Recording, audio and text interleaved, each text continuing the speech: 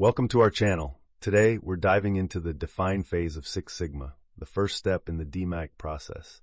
Define, measure, analyze, improve, and control. Whether you're a beginner or looking to refresh your knowledge, understanding this phase is crucial for successful project outcomes. Let's get started.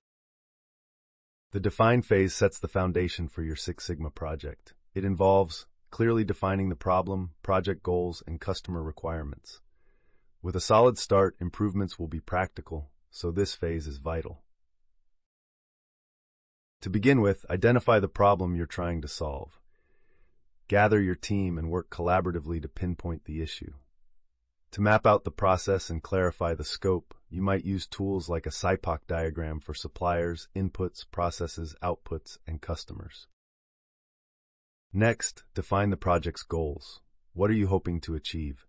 This could be anything from reducing cycle time to improving product quality. Make sure your objectives are specific, measurable, attainable, relevant, and time-bound, often called SMART goals.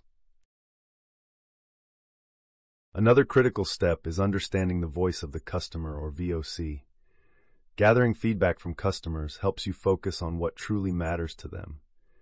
This could involve surveys, interviews, or focus groups, ensuring customer needs and expectations are captured.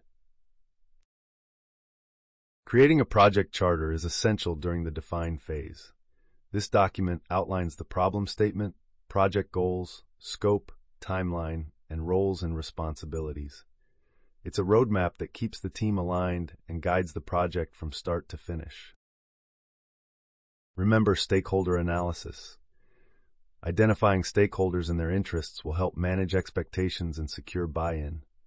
Regular communication with stakeholders keeps them updated and engaged throughout the project. Finally, it's essential to consider the financial impact.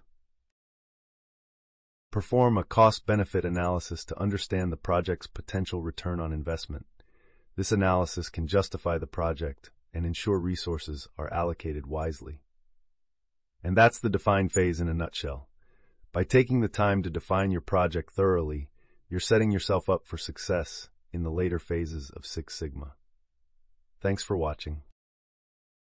If you found this video helpful, please like, subscribe, and share it with others who might find it useful. This is Kevin from Infinilean. Stay tuned for more insights into Six Sigma and process improvement. See you soon.